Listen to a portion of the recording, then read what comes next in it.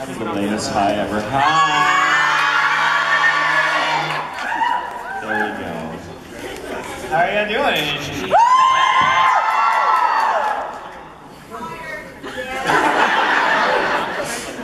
Yeah, we feel you. Church in the morning makes me tired too.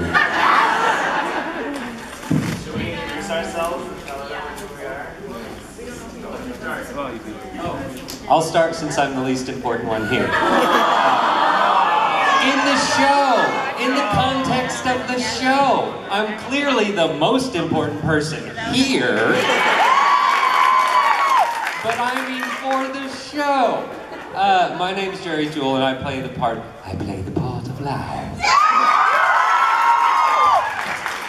I'm Brina Palencia and I play Ciel Phantom High.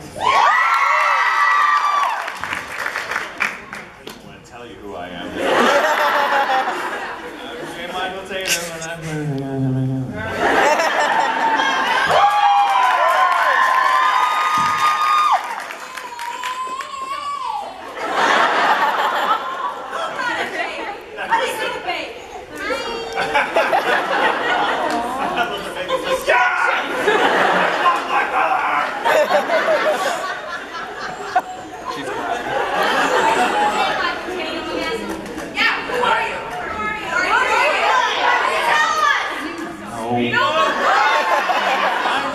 Tatum and I play Sebastian.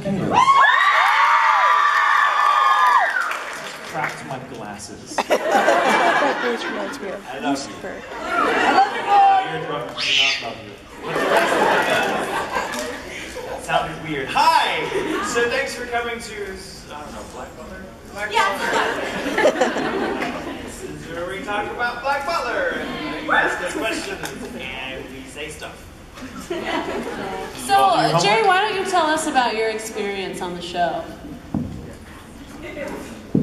Well, it started a very long time ago as a young man in Oklahoma. I'm kidding. I was born in McAlester, Oklahoma. Why? No, I'm just kidding. I know the feeling. Same reason I was born in McAlester. Home of the Oklahoma State Penitentiary, in case you don't know. It's a great place to visit. It's a great place to visit. A lot of people do. Yeah. Great place to go, you don't want to stay. No, Black Butler. Originally, I thought that it was an anime retelling of Benson. You're too young to know what that is. Some of them got it, and that's really all that matters. No, my experience was going in, it's the thing I remember most about Black Butler, actually, is that's where I met Ian for the first time. Yeah, that was the first time I had ever met Ian Sinclair, who directed the show. And he was great because he made me feel really good, like overly good, more good than I should, more good than, you know what I mean, more gooder than I should have felt. Because it's Ian, so he was so excited about, he's like an adolescent puppy, is what he is. He's like all lanky, oh that was great, that was great. Yeah, he's like a lap. But basically, my experience was I was to play the part of this dude who was, I guess opium was his thing, right? And so I had to research as much as I could what people acted like when they were under the influence of illicit substances, because I had never done that sort of thing before. So I watched lots of films and I, learned how to sound as if I knew how to be high. I think that's how the kids say it, high. The rest I just used my acting skill. That was my experience.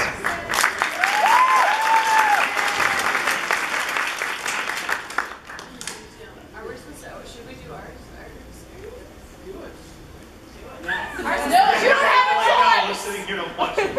I don't know how to knit. No. I guess I'll talk about the show. Well, whenever I had seen art from Black Butler before, and I thought, I don't know, it's not a super popular show, I don't think. Did anyone here ever see Nabari no O? One person. Well, I thought because Miharu and Ciel look so much alike, I thought that the artwork that I had been seeing was fan art of Nabari no O. And when I found out that it was a completely different show, I was like, oh, I definitely want to audition for that boy. Because he looks just like Miharu. And Colleen is actually who cast it initially and did the first, I think, like 8 episodes maybe? Yeah, something like that. And she told me about the audition ahead of time or whatever and was like, hey, work on your English accent. And she said, I want you to do Miharu with an English accent. And I was like, okay. And so I watched a lot of Jane Austen films on the BBC, and I just repeated everything that I heard, and that's basically how I learned the accent. And then I started to get into it, and I started to watch the show as we were recording, and now I actually pretty much always, with the exception of Book of Atlantic, I watch everything ahead of time so that I can prepare, because that, I don't know about you, but I know for me, because Ciel is has so much emotional depth and there's so many things at play, it's a lot to keep track of when you're also trying to do the accent. And so I try to be emotionally prepared and have all that built up and all that prepared so that when I'm in the booth, the only thing I really need to think about is the accent. Because it's hard to do both. So that's, of all the shows that I've ever done, that's the one that I do the most preparation for.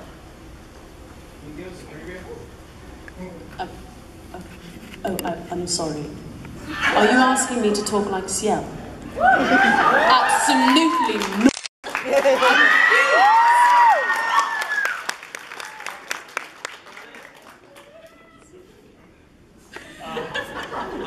Colleen approached me too when the show was going into auditions, and she's like, hey, I want you to read for Sebastian, so you know that accent we're constantly having to direct you out of? Now you can just use it, so just come in, because I fall in English Brit. He does, like constantly. Whenever I directed him in Black Blood Brothers, my most consistent note, yeah, the one other person, I was like, too British. You're not British, it's not a British character. Why do you sound British? Why do you sound British? It's Why do you sound weekend, British? not weekend. So, and I learned how, British accent comes very easily to me because I had a speech impediment when I was a kid. I was raised in Texas, and my whole family sounds like very Texan. Where everyone has a speech impediment. But I really bad speech impediment, and even though my mom and dad and my brother all sound like they're from Texas, you know, they got that Texas drawl. They all have a different Texas accent too. My dad's got the real Sherman, like Cedar Belt sort of East Texas accent. My mother has the Texas House of Wild Houston accent. Just over enunciated. But they don't want you to confuse them with those East Texas people. It's kinda. And she also was raised by my grandmother, who was from Georgia. And, so I was the only one in my family that I couldn't really speak very well, and at all, actually. So I had a speech therapist who was British, and so I literally learned how to speak from a British lady whose name was, her name was Mrs. Britt. Pretty sure she was a con artist, but she was really good at doing it. I mean, I had her for 5 years, and she's who got me into theater and everything. So I learned how to speak British, or just learned how to speak, period, by doing the accent, which was weird. So a couple of years ago, Brina and I, my partner, went to England, to Yorkshire, for a convention, specifically for Black Butler. And there is nothing weirder than having a bunch of British people go, do the accent. Please do the accent. I'm like, you're doing it right now. I don't understand. And then I go, there it is, there they called. That happened to me in Birmingham too, when I went to Birmingham. It's just like, I'm just making fun of you, really. This is just my judgment of you. But it's really funny. So I didn't know how popular the show was going to be. Like, I just knew it was a show I wanted to try out for. It looked really fun, and I liked the premise. And I tried out for it. Felt pretty good about the audition, but then forgot about it because I always forget when I audition. I just put it out of my mind because I know I'm probably not going to get it. So whatever. Then I was at a con that weekend in Ohio when Colleen called me to say, hey, you're going to be Sebastian. Congratulations. I'm like, oh, that's cool. Thanks. And I still no idea. Please, last time I checked, C-Dog BA was the role of Sebastian. Get out. Yeah. Yeah, the one who's imitating me? Yeah. He's got a nicer ass than I do. But that's not fair. He's not gonna put any work in it. That's just how he talks. Anyway, so I was at a convention and Colleen calls me to say, hey, congratulations, you're gonna be Sebastian. We'll start recording in a week or two. I'm like, oh, that's cool. No idea. And I round the corner and there were fans that were like, hi. This is going to be really weird, but can you sign this Black Butler wall scroll? Because we're just so confident that you're going to be this character. And I'm like, sure, I mean, I guess I'll sign it. And I put like a big old question mark after my name, and I was like, I can't tell them, I just got things. And my first experience of realizing how like hugely popular the show was going to be was at, I guess it was the first couple episodes were being premiered at a big convention in Baltimore, OCON. And so they had us do a Black Butler signing, and it was this huge, like, people just flocked, and I was like, cool, signing away. And there was this little girl, I have to drop the F-bomb for the story because it's just too good, so forgive me, but you're Black Butler fans, you're adults. Or you're about to be. And this little girl came through with her mom. Cover your ears, baby! That baby probably knows more words than I do. Kids these days. So I'm sitting there signing for this little girl, and she had the cutest, she was like 8 years old, maybe 8 years old, and she had this tiny little voice, and her mother was this tall, beautiful woman sitting behind her going, thank you so much for doing this, really. And I was like, oh, no, my pleasure. And I'm signing, and she had this whole thing she wanted me to write out. So she's talking to me in this voice like, oh, I'm just really happy that you're Sebastian. It's the best thing. It was my favorite in the whole world. And I knew it was going to be you. And I'm really, really, really excited that it's going to be you. Because Sebastian's my favorite character. And like Black Butler is my favorite show in the world. Sebastian's my favorite character. And you're my favorite voice actor. Did I mention that it's my favorite show and that you're my favorite character? And then it was she just kept on going. And I'm like, hey, yeah, thank you so much. She was like, yeah, it's my favorite thing in the world. You better not fuck it up. I stopped mid-signing to look up at her mom, and her mom was like, I will try not to do that. Thank you. That's been my life with Sebastian ever since. Not ruining the baby's innocence. Go watch a Sea Dog video. If they stop taking them down.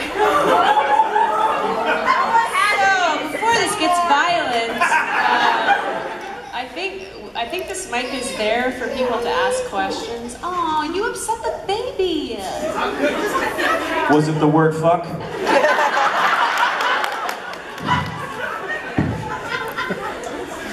they're gonna go watch this Sea Dog video. Now they're like, oh, that's a good idea. I'd much rather do that.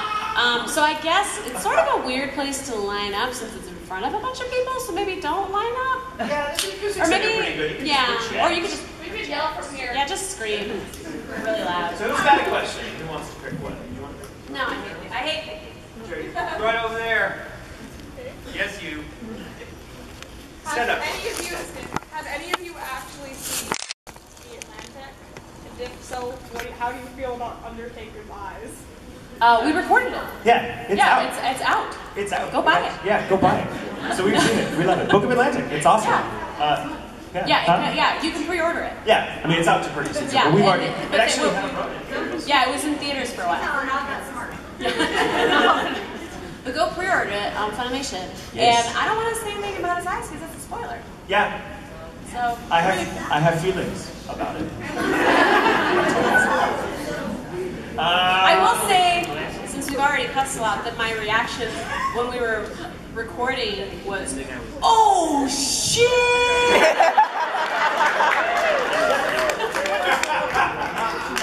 I love when we have this. Yes, you there in front with the cat ears and red hair. I have a request for Sebastian. A request? A request. Or an order? Yeah, I'm Grell. Grell doesn't.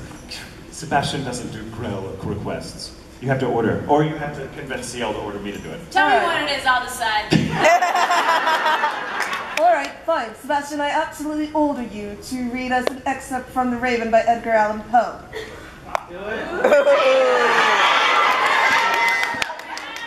Like I'm just supposed to know? Bitch, sit down, I got this.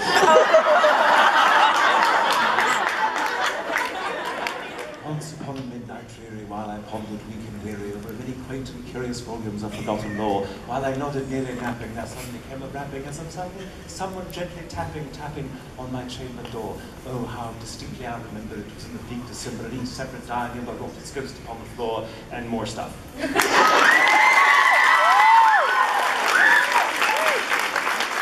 That was amazing. I never want to pick. I never want to pick again. I hate someone. it. No. Over there.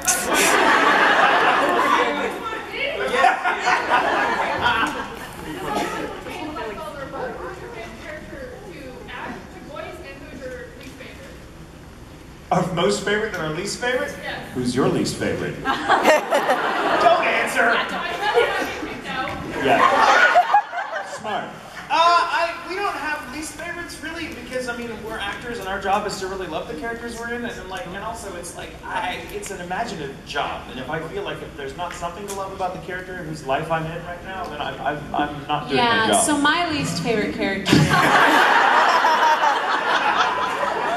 Well, this is actually a really great learning thing for me because it was one of my first roles. It was Kaoru in Moonphase. And whenever I did the role, I hated it because she was really whiny, and I don't like whiny characters.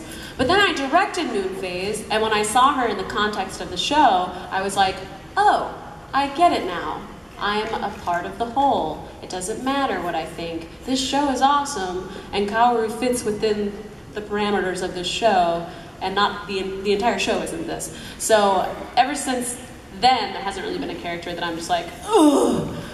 There are characters that I forget that I did, so I guess you could say those are my least favorite because I don't care about them. But my favorite is Ciel. I love Ciel.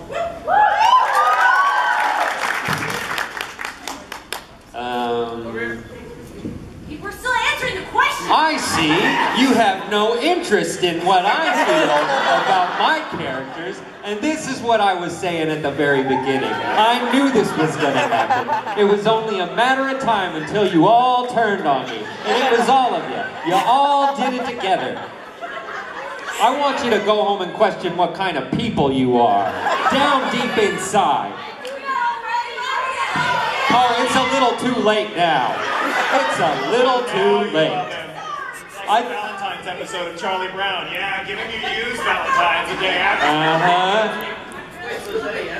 You know, I have been trying, Ed Sheeran and I have been trying to make people accept redheads into normal society, and you're just not ready.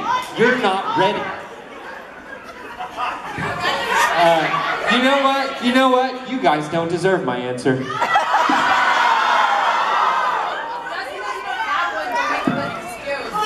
panel is getting really awkward, guys. I love it. I love it. Alright, it's you in the second row. You look like you have a perfectly innocent question that isn't going to break out into a fight. I'll try. Are you planning to make any more collaborative videos with C-Dog anytime soon? Yeah, I like him. He's a really cool dude. Connor and I met a couple of years ago in England, and we just, we got along, and I think he's just super funny. He's really, his whole philosophy of, what he does, and his whole approach to humor is just, he's so brilliantly clever and impromptu and everything that I love watching him work. The interview video that he and I did, where he plays, a really awkward interviewer, and he was like, we're to hear the basic bullet points we're going to do, but we just want to improv through this, and I'm going to be super awkward. And he's not awkward at all. He's extremely, in real life, very polished, and very and very down to earth, but he just comes in sweating bullets. I didn't know that, I wasn't expecting that. He's sweating, the clothes are stuck in his body. And he's shaking with this pad of paper, and he'd ask me a question, you be me for a month. So it's really nice to be. So can you tell me about your experience on Black Butler? Oh, well, yeah. Who's your favorite? It just, stuff like that all the time, and it got more and more awkward. I was loving the hell out of this, and it was so awkward and so beautiful. All of it, totally acted, that when it was done, and we were having drinks later and talking about it, so I'm like, oh my god, Brandon's mom is going to watch this and think something really awful happened. And we made that joke over drinks, and he was like, I would be really, really thrilled if she hated it. Months later when it came out, she called Brandon, Brina, sweetie, have you seen that video with Michael? Who is that guy? I don't like that. Who do we need to talk to never put him in that situation? I'm like, hey Connor, she hated it. Yeah, I'm so validated. You had to put the Oreos in your ass, Michael. You need to calm down, because they don't all know that. The Oreos in my ass were between me and Connor. That was us. That belonged to you. You get your own Oreos. How do you feel about that corset? It's gross, but also funny, but gross. Yeah, my response when we were recording was just like, man, and then like it turned into like a joke, and then I was like, oh, that's clever. Do I? Right there. One thing, your mic is really low. Is that my max? Is that my good problem? That was a little harder. We'll just share. Come closer, Michael. Oh, that's... So is this better? Is it? Oh yeah, that is much better. Thank you. Thank you. Give him all the microphones. Every single, line them up like ice cream. Thank you. Oh, that's better. Yeah, is that better? Better? Can you hear me back? Yay. Okay, cool. So, yes. Question. Have any of you ever considered cosplaying as your characters? Like Sebastian? Because I think that would be extremely cool. Yeah, I kind of like did a half-ass version of it at what convention was that? Shootokan, yeah. And Monica Real actually has a full-on Mayrin cosplay. Because here's my thing, I don't know how to sew, and I also don't want to spend a lot of money on it. Yeah, if we ever do like another Black Butler reunion thing, I might splurge. I would splurge. I would do it. I'd want to do, oh, you know what? I love his outfit in Book of Atlantic. I think he's so cute. The whole time I was watching it, I was like, look at you, precious. You're so cute. You're so cute. Because Lizzie dressed him, so he like legitimately looks really cute. Yeah, I prefer his tutor outfit, like his dance instructor, because he's wearing glasses, so I'm like, yay. I can't get away from my characters wearing glasses. All of them wear glasses at some point. That would be cultural appropriation. It turns out that conventions severely frown upon opium on them. So I tried it once, did not work well. I shall not try it again in the United States. I want to take the person way in the back. Yeah, with the TV head. Oh God! I'm in the field. Hello. Change that channel. What? Wait, say it again. Your favorite insults of each other. Insults of each other? Like in character or just in person? Too many in person, so let's go in character. This is a tough room, you guys. Does Sebastian ever, like, I wouldn't. That's like, what? Waltzing. Oh yeah, my waltzing. Yeah, but I wasn't insulting you. You disgust me in your cat-loving face. Would you like me to tie your shoes now? And now, wake up!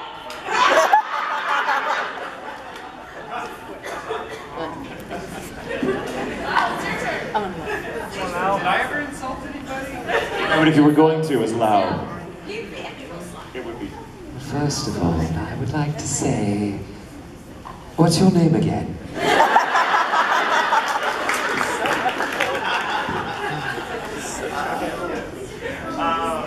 Let's see. You, front row, Mike. If you could name a character that you didn't get because either it was done years before or you just didn't get the role. Like, a character from a past anime, you think you could do a really good job of, you would have liked the job. All of them. Every character in anime. It was before my time, but I would love to have been involved in Cowboy Bebop in some way. That's one of the best shows ever, and one of the best dubs, in my opinion. It like created the standard for a modern dub. It was awesome. Also, there's a character called Blackjack that's kind of old school. It's one of my favorite. Guys, we should hang out more. But I would love to play that character at some point in my life. That's a right, kid. Blackjack fan. There's an anime. It's one of the. Yeah. Hi.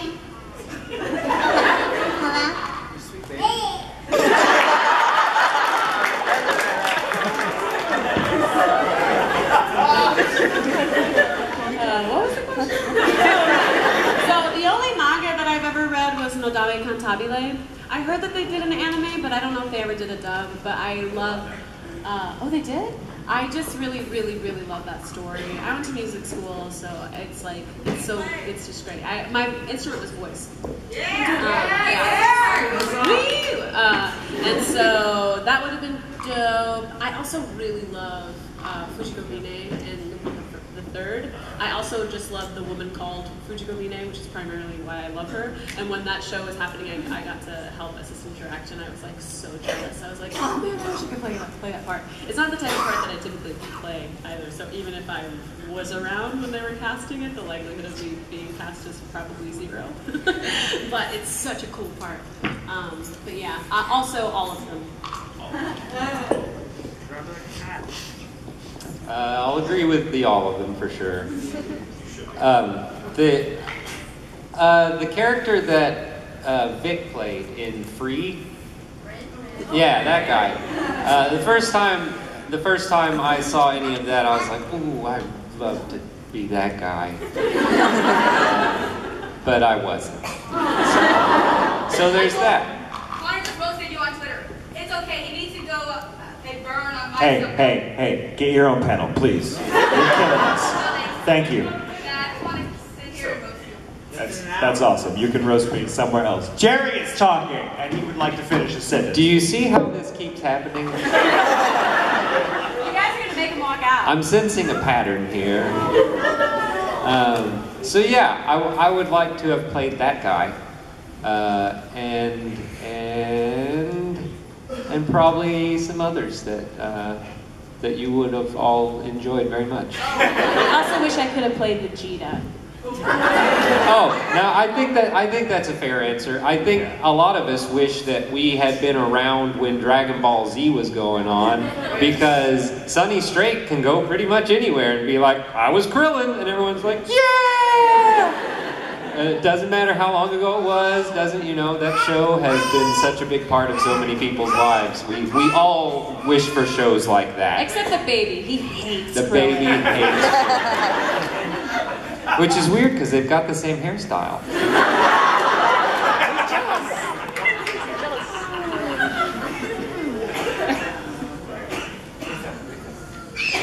Okay, you. Oh.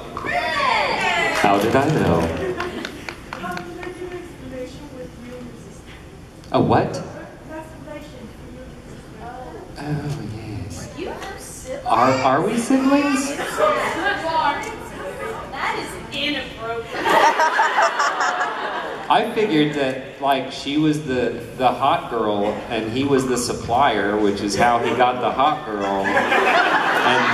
And she protected him because that's her supplier. That's kind of how I thought that went. In the anime that they're siblings? How do I not remember that? I think it is a little I mean, there's friendly sitting in laps, and then there's more than friendly sitting in laps. Sitting in laps as adults is like weird? Yeah. It's weird. Unless it's a significant other. Right. Weird when it's a sibling. Weird when it's, just so you guys know, this is the time to end those awkward relationships with your siblings. Or you can move to Kentucky. It's your choice. Completely your choice. And I've just been uninvited to every convention in Kentucky. Both of them.